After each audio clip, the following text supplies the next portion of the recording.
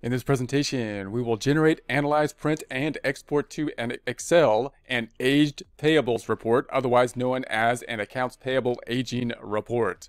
Let's engage with Sage 50 Cloud Accounting. Here we are in our Bellwether Garden practice file. We're currently in the customer and sales section. We're going to go to the reports drop down, and within the reports drop down, we're now looking at the accounts payable. We're considering the accounts payable. Note that any section that you go into will typically will open this dialog box, and then you can choose the accounts payable on the left-hand side. So now we're thinking about the accounts payable cycle. When you think about the accounts payable cycle, you want to kind of envision the whole payable cycle, and that typically starts with the entering of a bill. If we're doing the full payable cycle, the entering of the bill, which will increase the payables account, and the other side going to an expense or possibly to inventory. Then we're going to pay the bill, and we're going to have to decrease the cash and decrease the payable. Now, we're going to have to know then who we owe the money to. So similar to accounts receivable, if we talk about accounts payable, you think about the typical questions that might be asked by an employer in accounts payable. First is, how much money do we owe people, our vendors? And we can get that from the balance sheet in the accounts payable account. Next question, of course, is, well, when is it due? When do we have to pay that? And who do we have to pay to those people? Which vendors do we owe for? And how important are those vendors that we need to pay? Which ones do we need to pay and when? And for that, you can't just go to the GL account again. You can't just double click and go to the GL account because that's going to be in order by date. We need another report that's going to be in order by vendor, the people that we owe, and possibly with an aging format to see how old it is that we owe so we know the priority of which the payments we need to make. So let's go ahead and open up the aged payable. This is a very common report if you're working in the payable section of a company. So if we go down similar to the receivable report, we're going to have now not customers but vendors because we're on like the payable side of things instead of the receivable side of things. And then we have the breakout of 0 to 30 days, 31 to 60 days, and the 61 to 90 days. Over 90 days, we've got to pay those definitely. And then the amount due. Let's go ahead and open up the balance sheet account because this report is supporting, in essence, the balance sheet account of the payable, the liability account. So let's go and go back on over to our reports over here. Let's go to the financial statement report, which is where the balance sheet lives, and then go into that balance sheet report. I'm going to keep the standard settings, so that looks good. I'm going to say OK, opening up that report. We're going to scroll on down to the liabilities side, and now we have accounts payable $90,871. $90,871, if I go back over to our aging report, you would think is what the bottom line number. I'm going to scroll down over here because there's a lot of stuff apparently. We owe a lot of people. 9171.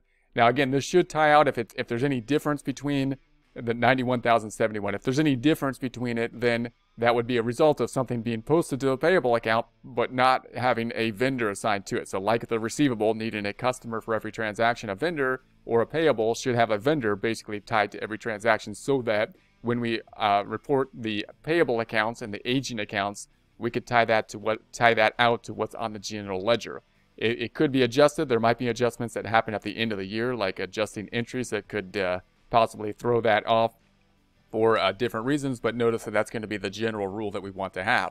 So in this case, then we owe the total of the 9171 according to this report and 6 cents. And then we have the current amounts. So these are the amounts that are currently, that we're okay with. And then we have the 31 to 60. So these are the ones that we got to start by priority in terms of paying them when they're paid. Look into those items. And these are the ones that we really need to look into because they're past due. And then the over 90 days are going to be these items. We don't have anything in that section, thankfully. So let's go ahead and print this out. We have our similar options up top, the printing option, the saving option. We have the options here for our periods that we can run this report by. Within the columns section, we do have different column options that we can have here, and we have the filtering options as well, so you can consider the filtering options to see what kind of information you would like on the report. Then we're going to have the fonts here, the setup, the hide. We can email this report to someone, Excel, save it as a PDF file. We're going to go through our similar process now. We're going to be saving it as a PDF file, but I want to use the Qt PDF printer to practice the use of the Qt PDF printer. So I'm going to print it, but I'm going to print it to the PDF file. So we're going to save it. This is one way that we could save this document and then attach it. We're going to have all these forms that we have now that we're going to imagine that we're going to be providing to somebody. I'm going to put this into the financial statements, aged payables. That looks good. I'll keep it there. I'm also going to export this. So we're going to export this to Excel as we've seen in the past. It's going to go to an existing workbook because we put our financial statement workbook here, which might be better called like financial statement and reports at this time because we got like more stuff than just the financials, but that's okay. We're going to keep that. And then we're going to say okay. It's going to then open up that Excel file, the current Excel file that we have been working with, add a new worksheet to it. So same workbook, new worksheet. There we have it. I'm going to go ahead and maximize this. Once again, this is a report that can tend to be a little bit long, so we typically will have to do some formatting to it if we want to print this along with other types of reports. And so if I go to this tab over here, the layout, we can more clearly see that it doesn't fit on one page wide. That's a problem. So we're going to have to go back over here and say that can't be. We need to fix this. We need to put it on one page wide. So there's going to be like the end point. So hopefully we can just adjust the pages. Now note that you first want to check the page layout typically and see if in the page setup group if its orientation is landscape. So landscape will make it a little bit easier.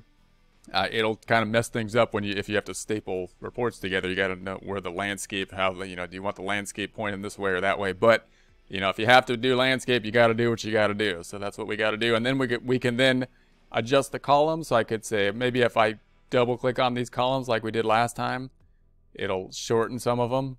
So I'm just going to double click on them and see if it could shorten some of them like that. And then obviously we have the filtering options within the report. You'll recall we can also filter within here by hiding columns if we so choose. So we might say, hey, maybe I don't need this column, but I don't want to delete it. Maybe I just say right click and hide that column. So then it's like still there, but it's not going to be printed in this particular report. But if they want to look at it on the worksheet or we not need to go back to it, we can always unhide it by selecting like this column to this column, right click and unhide. So that's an option you can use too. So instead, if you don't want to like completely remove the data, but you want it in the report, but you want to be able to print things on one page wide and it's not doing it because you have too many columns, then you can hide something. So now let's go ahead and save this. So once again, you could use this to print everything and it's all pre-collated and everything, or we can print one PDF file with all the reports on it. So let's do that now. We're going to go to the File tab. We're going to go to the Printing option. We're going to be using the Qt PDF printer, free option. Some type of PDF printer is useful. This one's been beneficial to me. I do recommend it. Not affiliated with it, but it's been a good thing. And then we're going to have the entire workbook and not just the one worksheet. If we scroll through it, now we've got the balance sheet. Got 17 pages down there. Income statement, the statement of cash flows, the customer sales, the aged receivables, and there's a lot of aged receivables and a lot of aged receivables, and then the payables. That's what we just added here.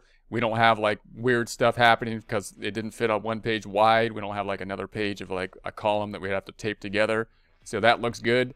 So then let's go ahead and print this out. So I'm going to go ahead and print this out. It's going to be saving it to a PDF file. One PDF file with all those reports on it and like 17 pages. It's going to be a very impressive documentation. So we're going to select the drop down here, put it in the section 2, overwrite this financial statement. I'm going to say yes please, and then I'm going to close this back out without even saving it first because we're living dangerously, and then it asks us to save it. And then we save it. So I don't recommend doing that. That's just what I do. Do what I say, not what I do. I'd recommend saving it first. But, I'm just kind of like to live dangerous. So then I'm going to go in here and go to the section 2. And now we can give this to people. We can provide the Excel file or print it all out from the Excel file pre-collated. We can attach like all these documents to the one file. Or we can zip this file and give one attachment with a zipped file, which still kind of has a lot of stuff in it. Or maybe we can give this one PDF file that's going to have like all the reports in this one PDF file now containing the 17 pages in the PDF file. So those are the kind of formats you can think about with providing this information. Maybe you provide the information in all those formats, and they can pick which one they want. That's an option as well. So that's going to be it for now. Let's get out of here.